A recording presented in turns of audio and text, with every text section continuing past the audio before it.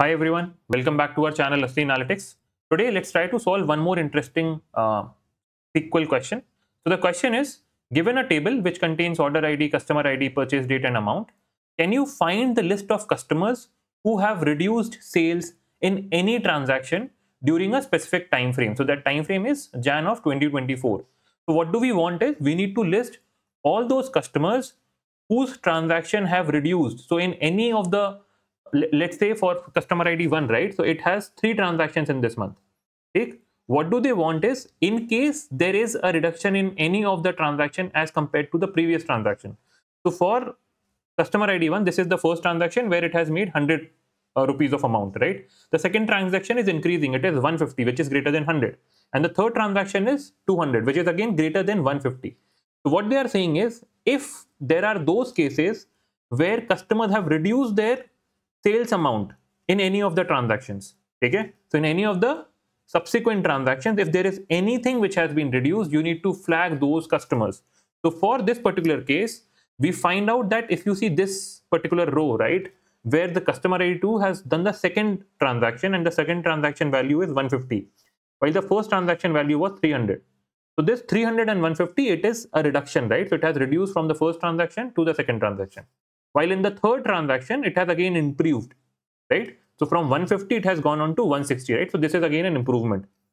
So the only edge case that gets flagged is this row, if you see. So this customer ID2 should ideally be flagged off, right? That's the question, if you understand this clearly. Okay? Now, the way I can proceed on is all I need to think is about how do I break this problem. So the first part was, it requires either lead or lag, right? So if you can think about lag, if I can get the previous amount, right? Previous amount for that particular customer ID. Okay, if I can get that, if I can create that column, then what I need to do next is probably create one difference, right? If I can difference between amount and the previous sales amount, then I can know whether it was an increment or a decrement. And that is what we are actually looking out for. So let's try to get into the step 1. So step 1 is nothing. What we try to do is, we try to use a lag function. We partition by customer ID, we order by purchase date, and we say that this is the previous amount. So if you see, this is the previous amount. Now the interesting thing here that we need to focus on is that for the first row, for the first transaction, we know that there is nothing above the first transaction ID or the first order date, right? So the lag function will give you a null value. So you will have to think when you will subtract, how do you subtract something from null? You can't do that. So you have to think about that edge case. For the second row, we know you have 150, you know the previous sales amount. So you know it is 100, right? You get this. For 200, you get 150. Fair enough. So previous amount gives you this previous date amount that was made for a transaction. And this is a very important column that we will need it. So this particular query will help you in creating this column. Now, as I am saying, right, the next step is, if I could kind of subtract the current amount and the previous amount. If I can do that, then I will be able to tell you whether this transaction is increasing or decreasing.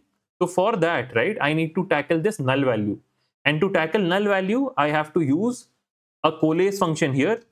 For lag function that I'm using, right, I can use a 0. I can replace this null with a 0, and this will work because it will ensure that the first row that you have, the first transaction that you have, right, it is always positive. It is always increasing, right? Because there is nothing to compare.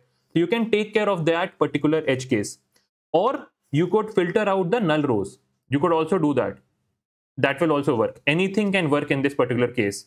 The interesting thing is, if you are using lead as a function here, then 0 will not work. You can't replace it with 0 because you will now be tackling null in the last order date, right? So you have to think about how you handle that. I'll probably create one more video for that. But that's the only thing that you have to think about. Now, so let's say we use lag. So from lag, we can use coalesce, we can get this 0. Fair enough, right? Now the next part is pretty simple. All I can do is, I can create a flag. In reality, you don't even need to create this flag filter. I am just doing it for the sake of you all to understand it pretty clearly, right? So all I do is, I have my amount, I have the sales amount, I have the previous amount, right? I can simply subtract these two and get a flag. So wherever current amount minus previous amount is greater than 0, then I can call that as a 0 flag. and wherever this amount is less than 0, right, I can flag that as one flag. Okay, so I can create a 0, 1 flag, and that will probably help me in filtering this further rows, right?